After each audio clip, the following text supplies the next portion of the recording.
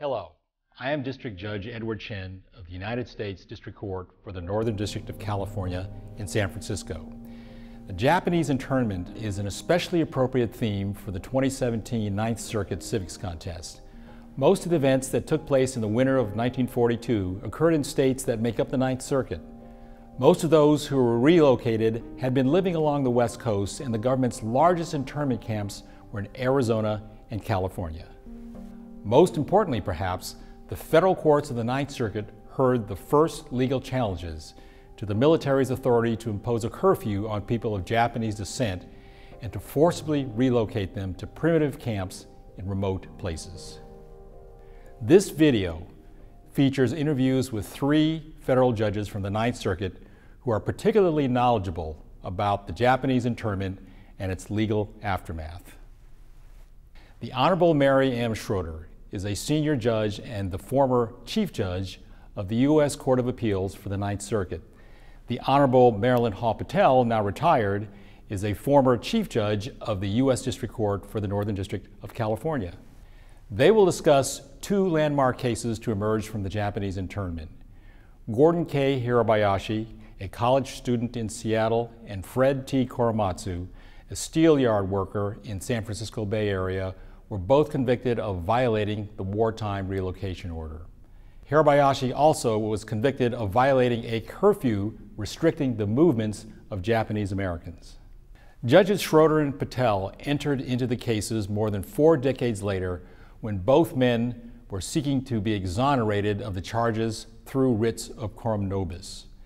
I was a lawyer at the time and take great pride in having been a member of the legal team that achieved vindication for them.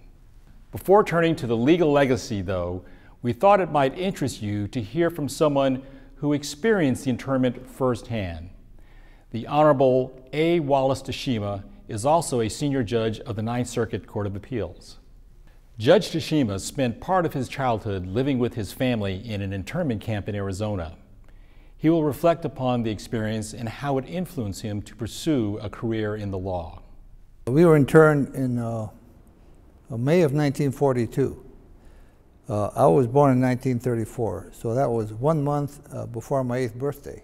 Everyone can remember when they were in that age, 2nd, 3rd, 4th grade, and you don't have too many cares in the world. We were living in Los Angeles, in East LA, and it's the first time really I had to get out to the country. We spent a lot of time, this internment camp was right next to the Colorado River. We used to go down to the river almost every weekend. And I know I used to tell my mother, at times when I came home, I said, well, Mom, I swam to California today. My mother, who was the only adult in our family, she didn't particularly show that she was upset, but I think camp was much more of a hardship for adults than it was for children. A lot of them really gave up a way of life. They gave up their belongings. They gave up their possessions. When we boarded the train to go to the camp, and we didn't know where we were going, every person could just, you can just take what you could carry. So 1 suitcase, and you go with one suitcase, not knowing where you're going or how long you're going to stay. Besides being deprived of, I think, worldly goods, I think more so than that was the worry under my will I ever get to go back home? I was in camp for, I remember, 3 years and 3 months. So in August of '45, we went back to Los Angeles, where we were from. And we moved back to our old house. And it had been, not in a trusteeship, but, someone had been taking care of it, had been rented. And we were able to do that. Many people, they lost their household goods.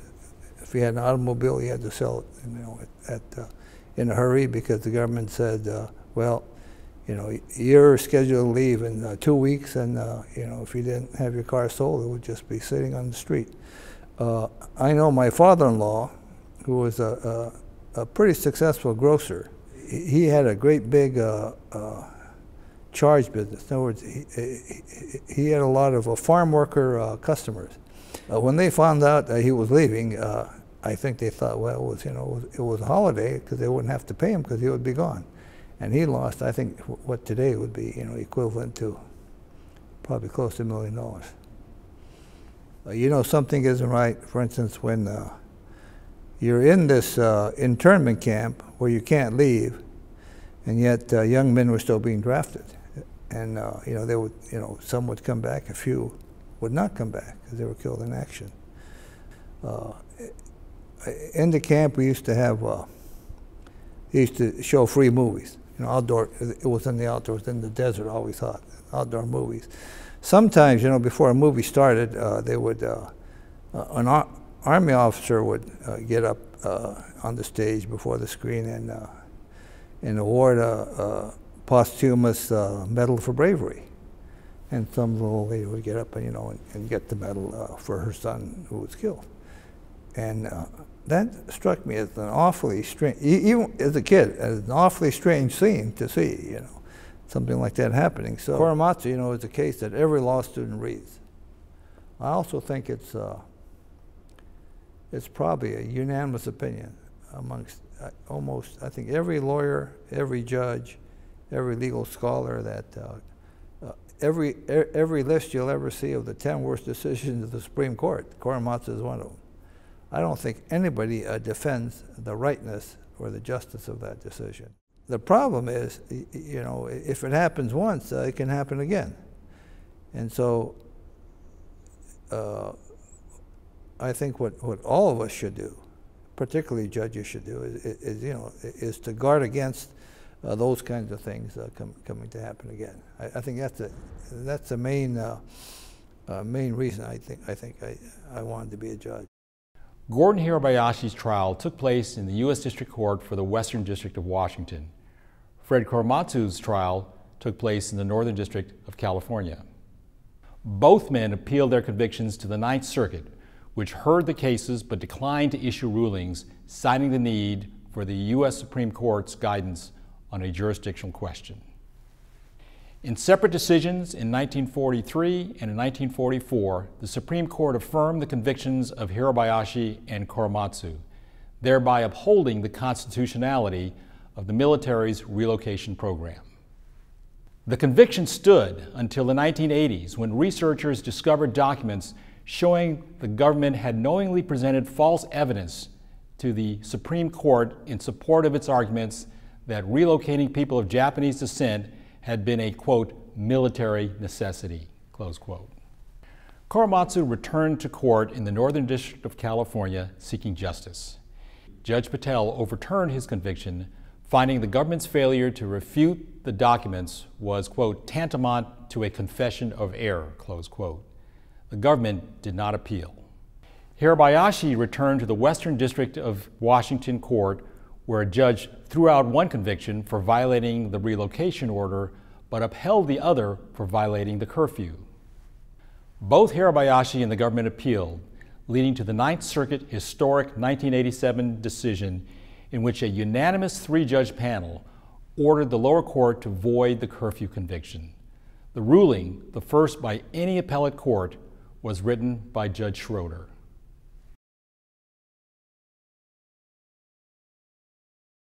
I remembered studying in law school about a writ of quorum nobis, but I had been on the state court and then on the federal court for a short period of time, and I'd never seen a writ of quorum nobis. It's used only now in criminal cases, and it's when other forms of relief or remedies are not available, one turns to the writ of quorum nobis to have the court correct something that had happened in the past. And what this case, as it appeared before me, was really a testament to how important it is for lawyers to know what the rules are and what rules we're supposed to be playing by.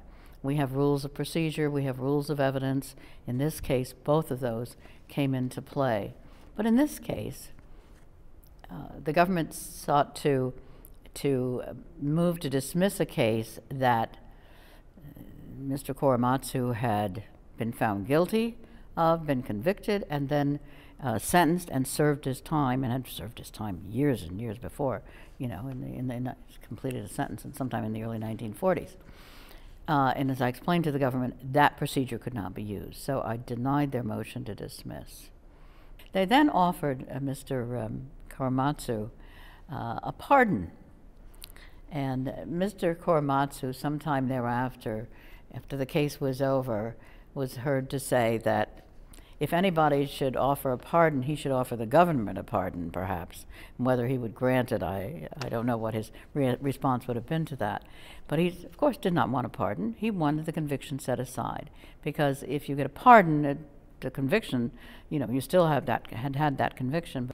There were a lot of documents that were needed from the government, including the documents that supported certain findings that had been made by a commission that was appointed by the president. To look into what had happened, and they found all kinds of records about misrepresentations that had been made to the lower courts and to the Supreme Court. What we found, and what was part of the record before me, was that in fact both the U.S. Attorney's Office, the FBI, others knew that in fact some of the representations being made to the Supreme Court about the danger on the West Coast was not in fact the case. Interestingly enough, now the Supreme Court decided the case.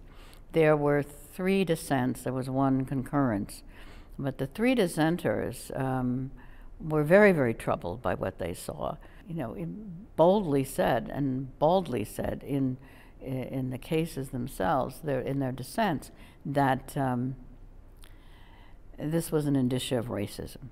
4 cases went to the Supreme Court: Hirabayashi, Yasui, Endo, and Korematsu. All 4 of those people were not only U.S. citizens, they had been born in the United States, and yet they faced curfew, having to report to these internment camps or to what they called a relocation center, and then they were interned. And even one of the Supreme Court justices who dissented referred to them not just as internment camps, but said they were in fact concentration camps. The government had stalled. They had not come forward with a real response to the petition. They did something, though, that the government can do that would effect essentially granting the petition almost automatically, and that is confess error. It's called confession of error, where they say they come in and they say we made a mistake for whatever reason, whether it was factual or legally, and we're confessing error, and essentially that would result in a setting aside of the conviction or vacating the conviction, which is what Mr. Korematsu was asking for. So what I found was that they had done everything but actually use the terms confession of error. So I said it's tantamount to constituting a confession of error, and I granted the petition. In Gordon Hirabayashi's case, he was convicted of 2 crimes.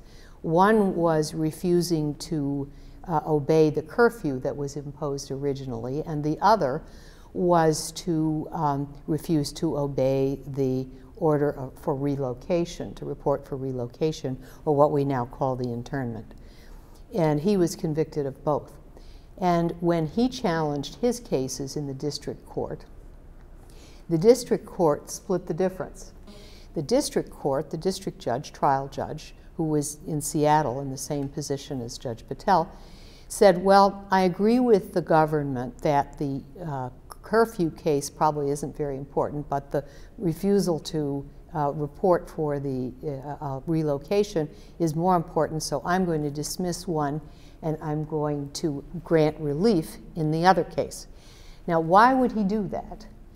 And I've thought over the years that the reason he did it was to make sure that there would be an appeal, because Judge Patel's case was not appealed, and the judge in the Hirabayashi case wanted to make sure it went up at least another level to the Court of Appeals. It was very interesting that my law clerk, who was going through the cases for the month in Seattle, when we were sitting a few months before, he was just going through the names. He said, Judge, Judge, this is the Hirabayashi case. And I said, oh, there are lots of people named Hirabayashi. You've got to be kidding. This can't be the Hirabayashi case. And he said, yes, yes, it is. He came into my office waving this file and said, it is the Hirabayashi case. And then we were off to the races. When our case came down in the Ninth Circuit, which was a published appellate decision saying that the internment essentially was unconstitutional, the government did not appeal. And Mr. Hirabayashi, whom I came to know very well, was the most courageous person I've ever known, was furious. He was just furious that the government didn't appeal because he wanted his conviction to be overturned by the Supreme Court, and he wanted vindication by the court that had treated him so unjustly in the first place. We had a very diverse panel that included an African American, and it included a judge who had been was a veteran of World War II and had actually been in the Pacific prepared to invade Japan at the time that the bombs were dropped. So that we had very different experiences that we brought to bear on this case, which is one of the strengths of our appellate court system, is that when you have three judges with different kinds of experiences, a woman, an African American, and a World War II veteran, and they all agree that this was a grave injustice, it's very powerful. We'd had so many requests of people wanting to come to the court, and we knew it was going to be very crowded. So we used the ceremonial courtroom, and it was packed. And when I announced my decision, just orally and very briefly, there wasn't a dry eye in the courtroom. I did ask Mr. Korematsu, when I found out that he might be willing to say something if he wanted to be heard. After all, he'd waited all these years. And he did want to be heard, and he got up and he spoke. And it was just very, very moving. I think that Gordon Hirabayashi was a little more outspoken than Fred Korematsu in his... Fred was very shy. Yes. Very shy. He was very shy. He got out there after a while. He was all over the country talking to law schools and colleges and so forth. Gordon Hirabayashi, when the Supreme Court announced its decision in 1943, he was he's a very proud man, and he was very important to him that he serve his prison term, that he received the punishment that had been given him, because that was a part of his character and part of the story for him. He wanted to be punished, and he insisted that he be punished, and the government said, it was the middle of the war, we don't have any way to get you from Seattle, Washington down to Arizona where you're supposed to serve your sentence. You're supposed to be in a prison camp down there, and we don't have any way to get there. So Gordon Hirabayashi hitchhiked from Seattle down to Arizona so that he could be sure that he would serve that sentence. And now the place where that prison camp was located is now a rest area that is named after Gordon Hirabayashi. But after our decisions came down, the Congress did pass a bill granting reparations to those who had been interred, and that was a whole broader group of people, many people. Everyone, and that was considered by the Japanese American community to be a recognition of the justice of their efforts over the years to have this injustice recognized. Well, I can't help but repeating the adage that those who do not study history are doomed to repeat it. And so I congratulate the students for their participation in this project, and that they take away from it the lesson of history, that in times of stress, man can be very unjust to his fellow men and women, and that the lesson of Hirabayashi and Korematsu is that they had great courage and stood up courageously against that injustice. And that's what we all have to remember and try to do as we live our lives in the future.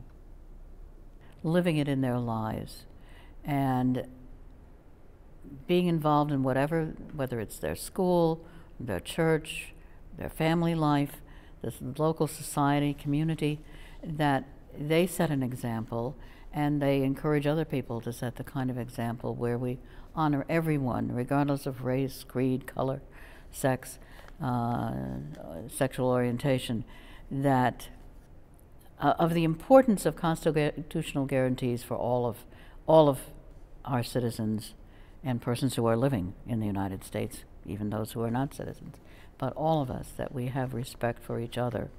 And we speak with respect and we act with respect to everyone. We hope this video has provided you with additional insights into the constitutional conflicts that continue today between national security and individual rights. Remember, this program is intended to supplement, not substitute, for more in-depth research you may do into the legal and social aspects of the Japanese internment. Thanks for watching and best of luck in the contest.